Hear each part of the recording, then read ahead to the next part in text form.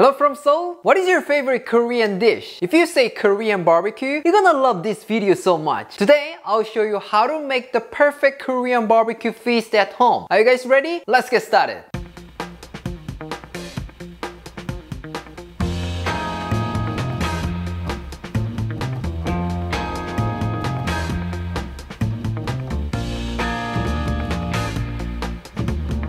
Some of you might say, Aaron, even if I watch your video, I think I still can't do it because I don't have that fabulous barbecue grill plate or portable stove. If you didn't try because of these reasons, there's no need to worry about it. Just follow my lead. And if you use them in the house, they will trigger your fire alarm for sure. True story. It happened to me all the time. Plus, if your choice of the meat was pork belly, it's even worse. I'm pretty sure you will see yourself wiping the floor because of the oil splatters, and it may take more than an hour. 2 hours barbecue party and 2 hours cleaning party. Nobody wants to do that, right? That's why I don't use them in my house. Don't get me wrong, I'm not a neat freak. Korean barbecue is just cutting the meat into bite-sized pieces and enjoy it with various veggies and side dishes. That's it, nothing special. That's why I'm saying barbecue grill plate and portable stove are not really necessary. You can still feel the vibe at home with your frying pan and normal stove in your kitchen. It's like whatever you do on your steak, like reverse searing or sous vide, it is still steak, right? However, Korean barbecue definitely needs some stuff like side dish or stew. So let's start with stew first. I think the best friend of Korean barbecue is always this Doenjang Jjigae, soybean paste stew. It doesn't matter what kind of meat you pick for barbecue, it just makes your Korean barbecue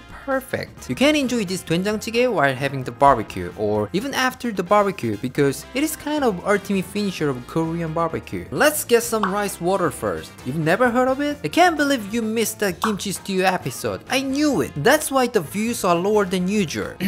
I just put a card up there, so please go check after watching this episode. Anyways, it's the water you can get after rinsing the rice a couple of times. Of course you can use tap water, but this will enhance the flavor. Chop Korean radish or daikon into pieces. Since we're gonna cook this for a long time, I don't recommend cutting it too thinly. Put 4 cups of rice water, Korean radish and beef into the pot. You can use any cuts of beef, even the one from the freezer is okay. But I prefer to use the one with some fat because it will add more flavor to the stew. Now let's add 6 tablespoons of Korean soybean paste, 1 tablespoon of chili pepper flakes, 1 tablespoon of minced garlic, and let it boil for a while. Like any other soup or stew, the longer you boil it, the better it tastes. That's why I'm cooking stew first. While it is boiling, let's prep other ingredients. You will be needed green onion, chili pepper, zucchini, onion, mushroom, and tofu. You can use any type of mushroom, but I like using shiitake mushrooms because I think it makes the broth deeper. You don't have to cut the vegetables into very small pieces. While you are enjoying the barbecue, the veggies in the hot stew will get mushy and lose their shapes. If it's too small, I'm sure it will not look appetizing, right? So let's cut them into chunks. Put all the veggies into the stew, but we will keep the tofu until we serve it for presentation purpose. Doenjang Jjigae doesn't need other seasonings like soy sauce or salt. We only need Korean soybean paste. So at this point, take a sip of the broth and see if it's okay for you. If it tastes a little bit salty, you can add some water. If it's too bland or there's something missing, add more soybean paste. As I always say, there's no right answer in cooking. Everybody has a different palate, so follow your instinct. Some of you worried that you finish making it too early so it gets cold while preparing other dishes. It's okay. It is just stew. We can heat it up again. And you know what? If you do that, I'm 100% sure the taste will be even better. It's like a day-old lasagna tastes better. If you taste it after reboiling it, magic will happen to your stew. So how about making it earlier and boiling again right before you serve?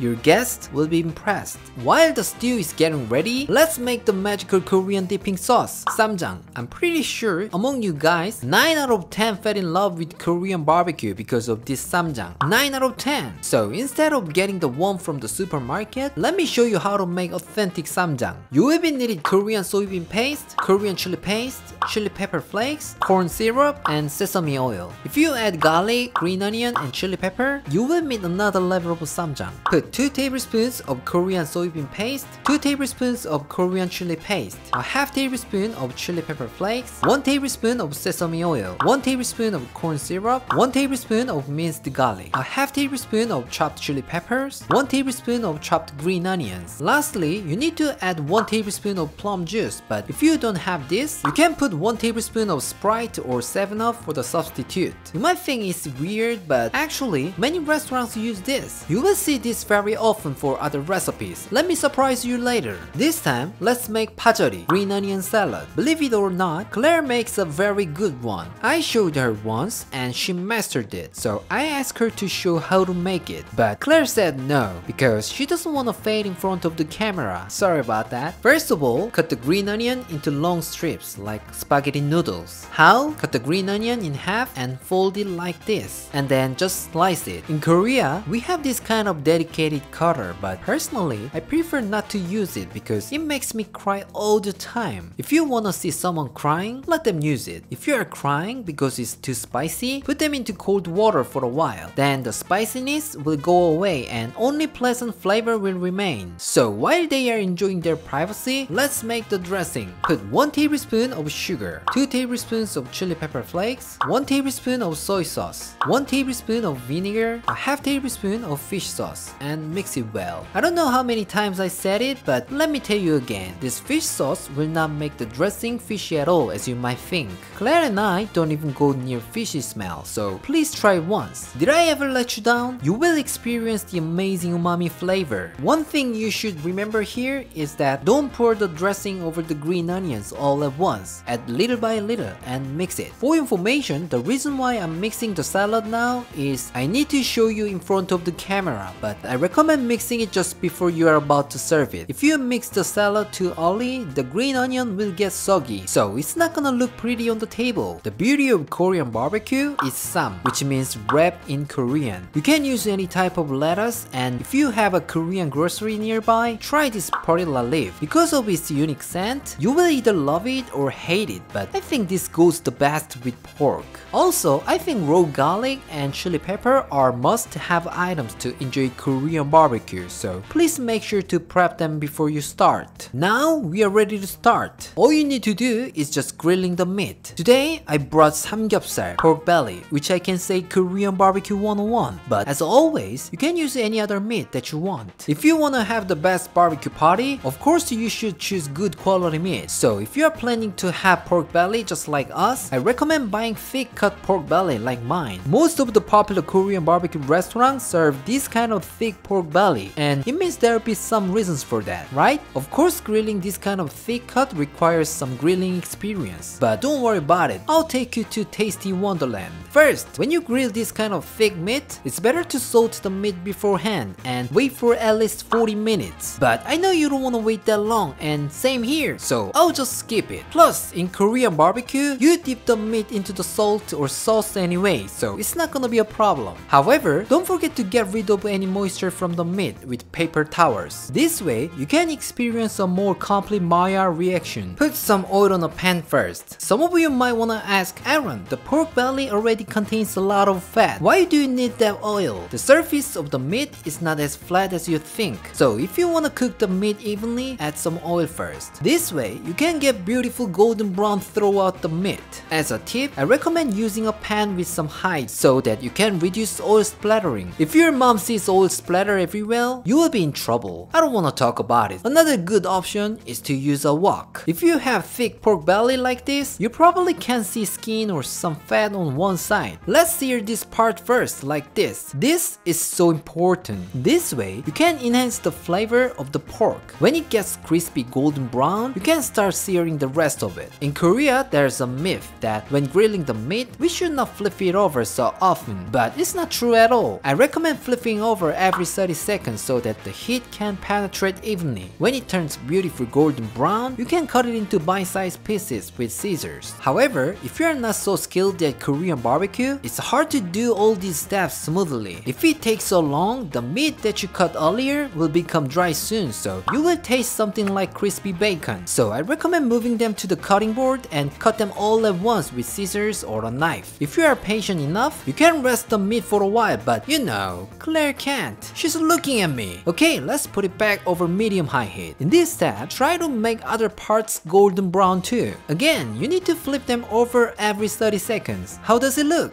Every side is equally golden brown, right? Now it's done. There are many kinds of dipping sauces that you can enjoy with Korean barbecue. I like to dip it in the salt and pepper or wasabi, but Claire loves the combination of salt and pepper with sesame oil. It's all up to you. Just bring what you prefer. Put everything onto the table and display it nicely. Finally, it's time for a Korean barbecue feast. Let's bring our taste tester. Claire. 우와. 여태까지 촬영했던 것 중에 비주얼은 제일 압도적이다. Dip it in the salt.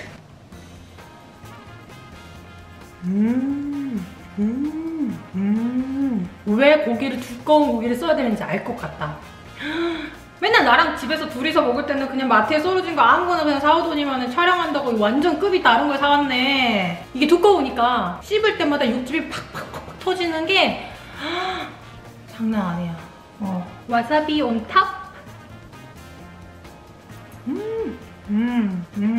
These days, eating samgyeopsal with wasabi is kind of a trend, new trend, because eating samgyeopsal is kind of a little bit greasy. So if you put wasabi on top, it will balance it up perfectly. If you never tried it before, why don't you try this? But the best part is always making the lettuce wrap. You can just wrap it up like a little pocket. See? Ready?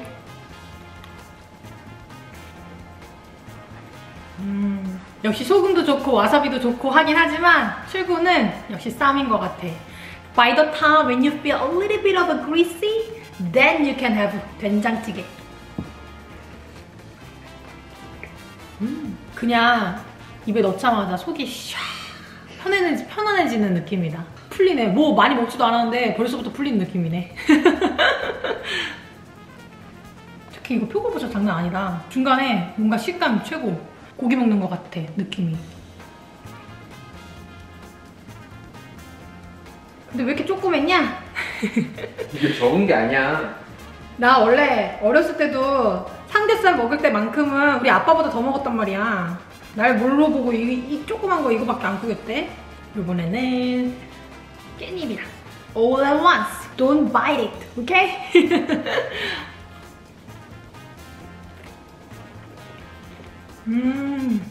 너무 맛있어.